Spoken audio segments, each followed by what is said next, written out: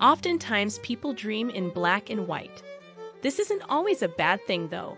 It's a sign of the human mind taking a step back to restore focus.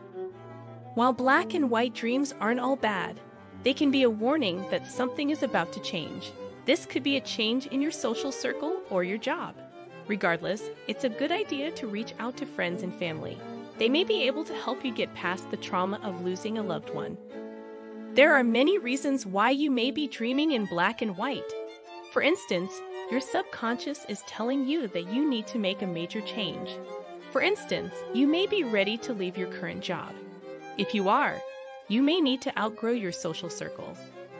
If you dream in black and white, it's probably because your subconscious is telling you that you need to move on. To move on, you need to do the right things. For instance, you may need to learn a new language or take up a new hobby. Black and white dreams are usually a good sign that you are making a positive change in your life. However, it's important to make sure that this change is well planned. For instance, you might want to consider moving to a new neighborhood. This may be an important change for you as your new surroundings may make you feel more at ease. If you aren't ready to move, you may want to look into a new job.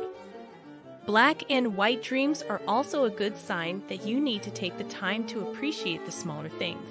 For instance, you may want to write a nice letter of goodbye to a loved one.